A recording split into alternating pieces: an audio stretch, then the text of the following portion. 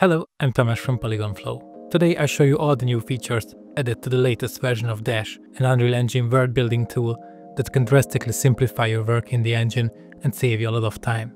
Dash 1.8.5 introduces several new features, including FAB support, a revamped AI assistant, a texture repetition breakup feature, and terrain sculpting features, to name just a few. Let's go through these updates one by one. The biggest and most useful addition in this version is the FAB support. Starting from Dash 1.8.5, when you download assets from the FAB plugin, these assets will now be added to the new FAB view in the Dash content browser. Let's open the content browser from the Dash toolbar. Clicking here, you can see the various asset libraries, including the FAB library, the Legacy Quixel library, the Polyhaven library, your project assets, and the IES library. As you can see, I have already downloaded a few assets into the FAB library, but let's open it and grab some more. Let's select an asset. This new feature supports Megascans assets, as well as FBX and GLTF formats for most other free and paid assets. It immediately appears in the Dash content browser. As you can see, Dash can use the asset tags, making it much easier to search through your library. Just use a keyword. Simply drag and drop the asset into the scene.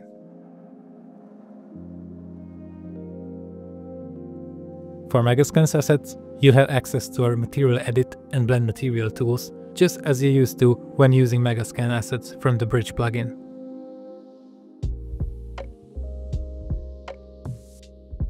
The models downloaded from FAB can be scattered into the scene just like any other model. Let's download this broken concrete slab. I drag it from the content browser into the scene while holding Ctrl, then select the desired option. I choose the Physics Paint tool, and I'm creating some chaos in the scene.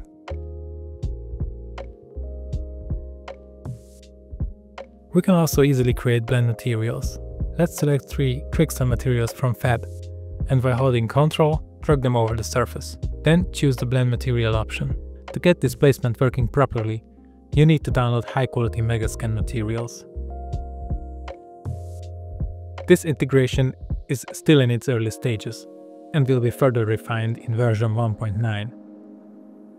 In the long term, our goal is to ensure world building remains fun, fast and efficient, regardless of where your assets come from. In version 1.8, we introduced a handy AI assistant, and the feedback has been amazing. In this update, we've named it SoFun and made it significantly more accurate. It can now suggest actions to directly call Dash tools and features, and it's much better at linking you to the correct documentation sections if you want to read more. You can even have long-form conversations, enabling workflows to be discussed over multiple back-and-forth messages. So let's try it out. First, ask a simple question. The assistant outlines what the workflow should look like.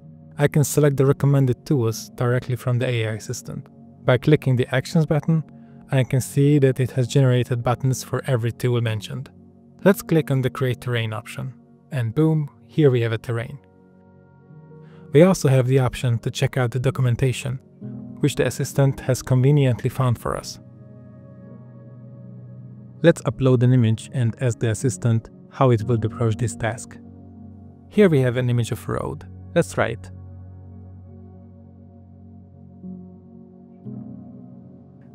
It suggests creating a terrain and using the road tool. Here you can also browse through the tips provided.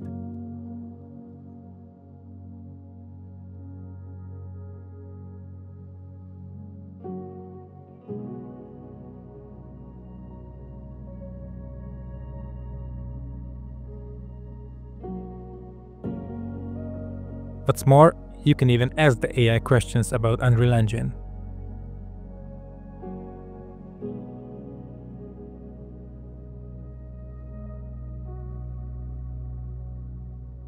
Dash has a terrain creation workflow that generates a mesh, which up until now was limited to basic noise patterns. With this update, you can now deform your terrain using as many curves as you like, with fall-off and tapering features that make it simple to sculpt landscapes effortlessly. Here I have a terrain and a curve.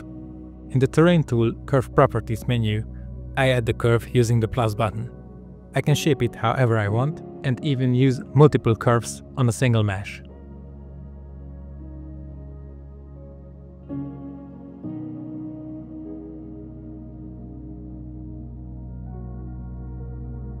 we've also added experimental height map support, which we plan to expand further in version 1.9. I can select a height map in the Unreal Content browser and then click the plus icon in the terrain tool to sign it. You can adjust the intensity, and with just a few clicks, we've created a canyon base.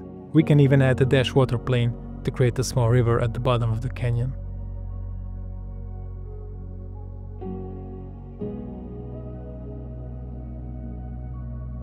In the new Dash version, we're introducing Incremental Spin, the ability to orient objects toward specific values while keeping those values either ordered or randomized.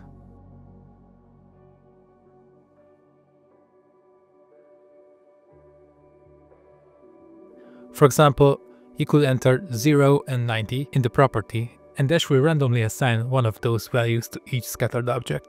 If sorting is enabled, Dash will assign them in an ordered sequence. Dash now offers an extensive feature set that benefits from layering effects as much as you want.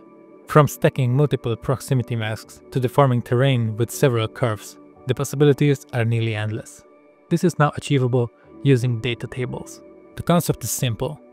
Click on Edit Table in the tool you're using. Hit the plus icon and adjust the properties as needed. Click plus again to create another layer and repeat as many times as you like. This is an experimental feature and is currently added to the surface scatter for density, proximity masking, landscape layering masking, noise masking, and terrain curves in the terrain tool. Proximity masking in our scatter tools is one of the most appreciated features of our ecosystem. This new feature makes it even easier to create strips of scattered objects without needing to manage multiple proximity masks or references. This feature is available in surface scatter, path scatter, decal scatter, and grid scatter. As texture repetition is something that many people struggle with, we wanted to include an easy way to fix this in Dash, and from Dash 1.8.5 it is added to our Material Edit and Blend Material tools. Simply turn on the Enable Breakup tiling option and see the repetition disappear. If needed, you can control the breakup with a few parameters. This is the very first iteration of this feature, so bear with us if it has some bugs or limitations. So we covered the main features of version 1.8.5. We also have some smaller updates, so check out the full documentation, the link is down below. Thank you so much for watching this video. If you don't want to miss any updates, make sure to subscribe to our YouTube channel and follow us on Discord. Take care, bye bye.